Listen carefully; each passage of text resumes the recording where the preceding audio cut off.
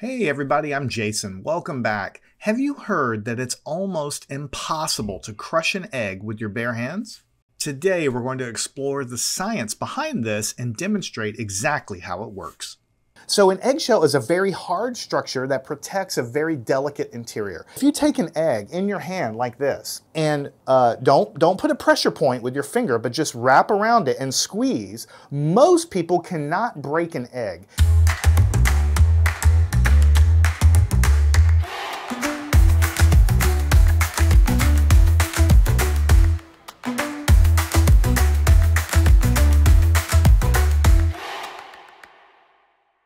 If you do it, be careful, do it outside, do it over a trash can so it can make a mess.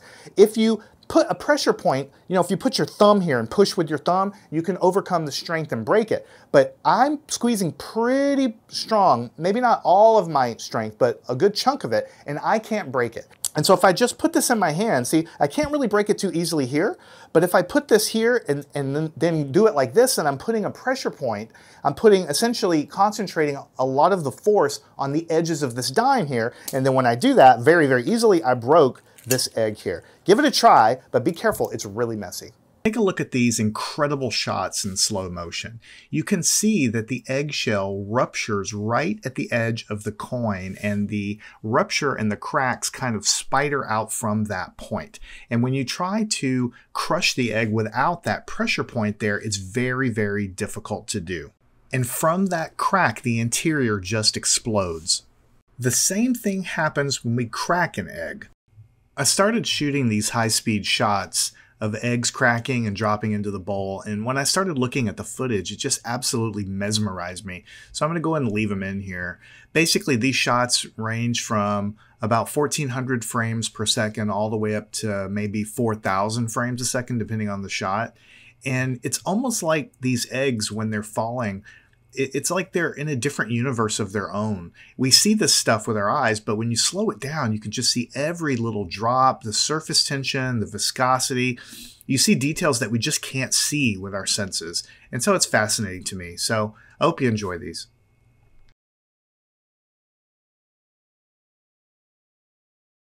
Now, for the photography nerds out there, when you shoot really high-speed footage like this, it's a specialized camera, and the frame rates are so high that you need a ton of light. My normal studio lights is not even close to what you need for this. To get these shots, I have to have three 300-watt LED spotlights, essentially. So about 900 watts just in lights, and these lights are not omnidirectional. They're spotlights that go directly on. So it literally would blind you if you looked at these lights with your naked eye. But the shots I think that we get as a final result are amazing.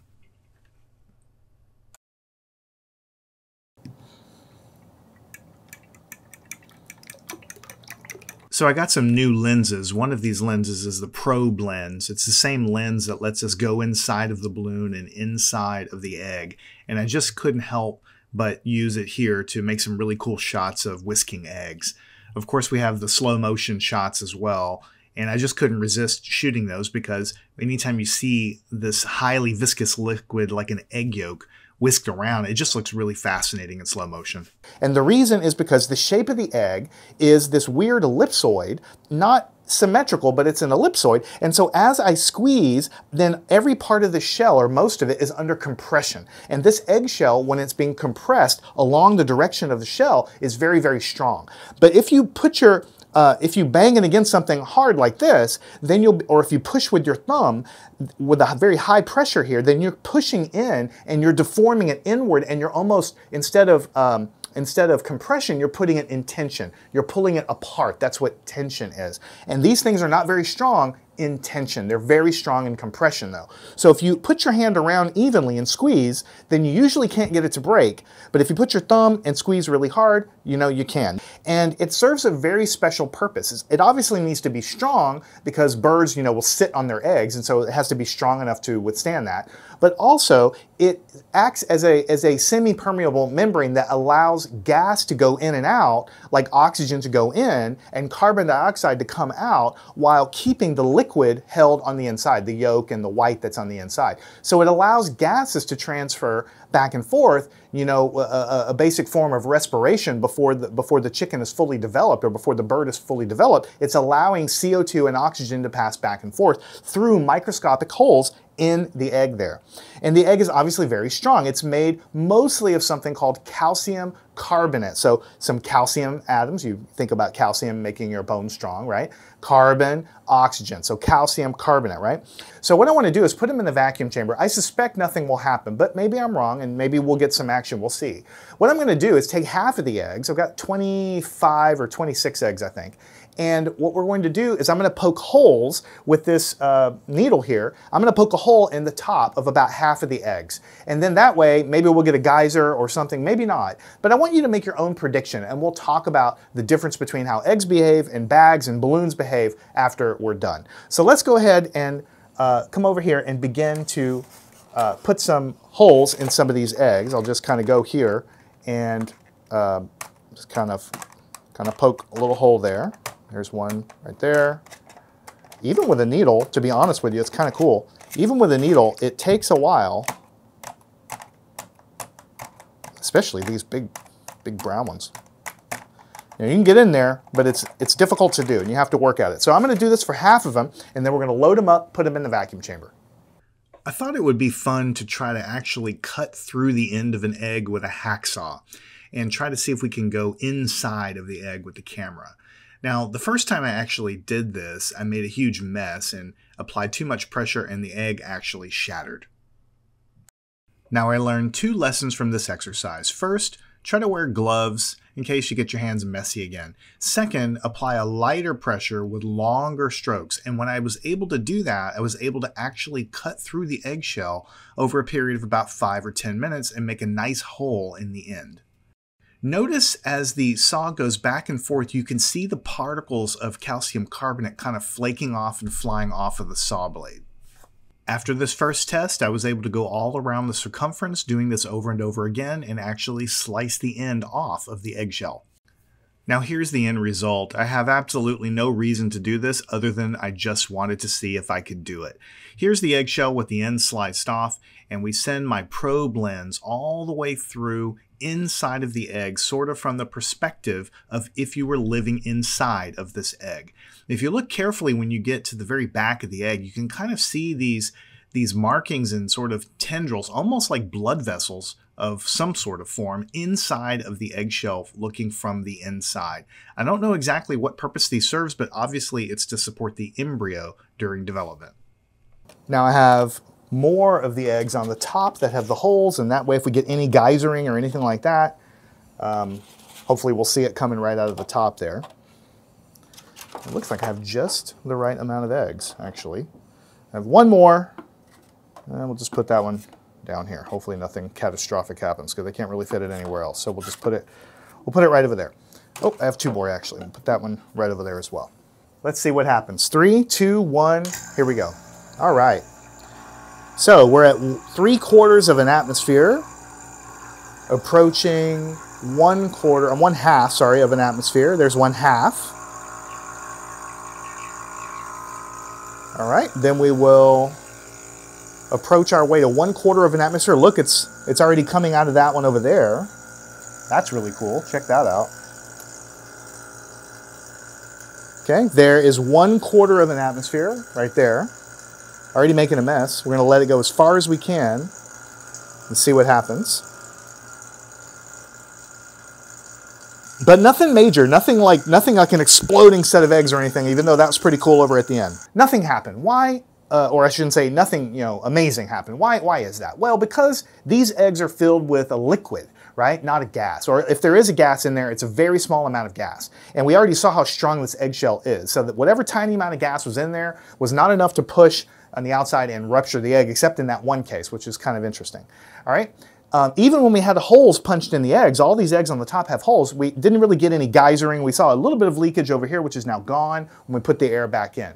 Why is that? Well, a gas tries to fill its container in all directions. The pressure of a gas, we say, exerts against the walls of the container because it's constantly colliding. Like the gas inside of this chamber is constantly colliding with all surfaces, so it's going up, down, sideways, colliding in all directions. That's what we call the internal pressure. So if we remove the outside pressure, then that internal pressure then begins to expand it in all directions, like with the balloons and popping the bags. But in an egg, it's a liquid. Now, we also talk about liquids having pressure too, and they do have pressure. You know, like going under a swimming pool of water, there's pressure on your ears. That's pressure due to the weight of the water or the liquid as we go down in depth. And so we remove the outside air pressure, and there is not enough of a force pushing from the inside out to do anything dramatic. So a liquid has its own unique behaviors in a vacuum, but exploding eggs, unfortunately, isn't one of them. So what I'd like to do now, just since we have all these eggs, let's go ahead and crack all the eggs in a container, whisk them together, and let's put the eggs in here, and let's just see if it's possible to get these eggs to boil in a vacuum without adding any heat. And let's see if the eggs cook along the way anyway, because as you know, the boiling point of a liquid depends on the pressure. If we remove the pressure, then we might be able to get the eggs to boil. I'm not sure. We're gonna check it out and find out. All right, this is going to either make a huge mess or do absolutely nothing at all. Let's take a look. Eggs, trying to scramble them in a vacuum chamber. Will they boil or not? 3, 2, 1, here's the vacuum. All right. We're at 3/4 of an atmosphere. And now we are at 1/2 of an atmosphere. Okay. Passing half an atmosphere. I see some movement in there. Maybe that was just my imagination. I thought I saw some movement at the bottom there. Okay, now we're approaching 1/4 of an atmosphere. I see some bubbles coming up. I do, absolutely. It's not my imagination. So we see some bubbles forming.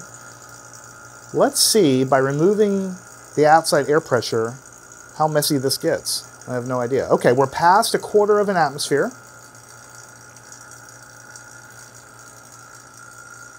Got some big bubbles in the center.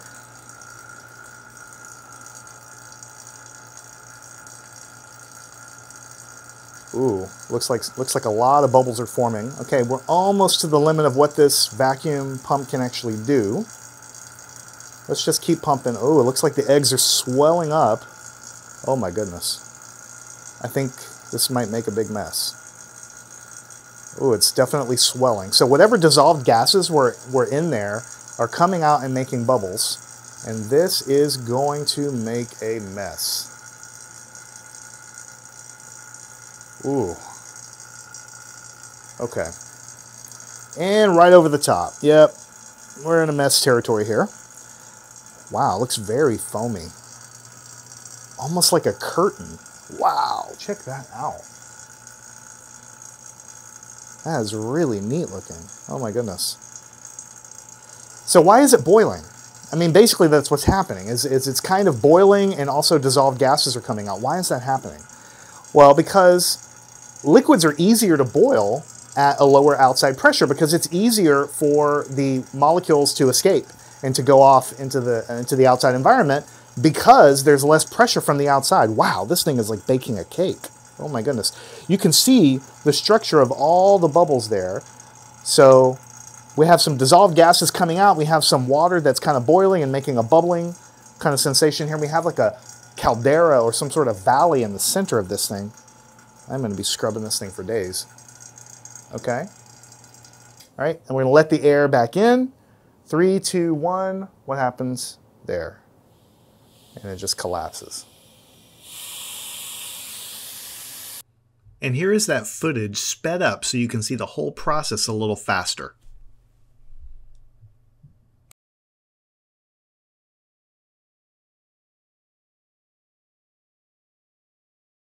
Consistency is the same, more or less. Let's touch it. It's nice and cool. From another video I've done, I've already talked about that things get colder when they actually boil. We don't notice it on the stove because we're adding heat from the bottom to get it to boil. And so we kind of think of boiling as something we add heat to and it gets hotter.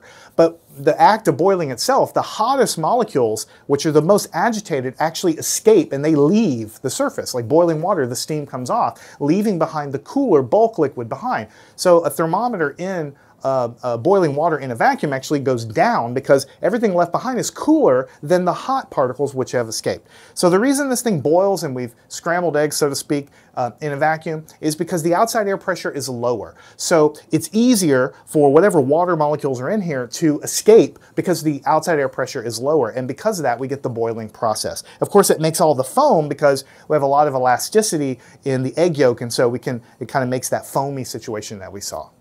I really hope you've enjoyed what we've done here today. I was curious, if we take a whole egg and put it in a vacuum chamber, what would happen? Would it explode or not? And what we figured out is that in general, it doesn't really explode, although we did see one of them kind of rupture a little. Maybe that was a little bit more weakened.